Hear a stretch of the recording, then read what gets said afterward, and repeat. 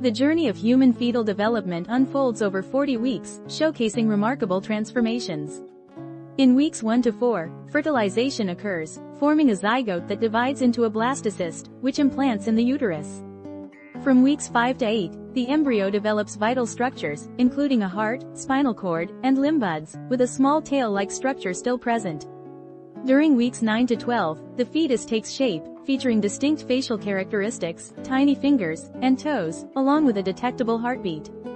In weeks 13 to 20, the fetus grows, exhibits movements, develops fingerprints, and matures organs, all while surrounded by amniotic fluid.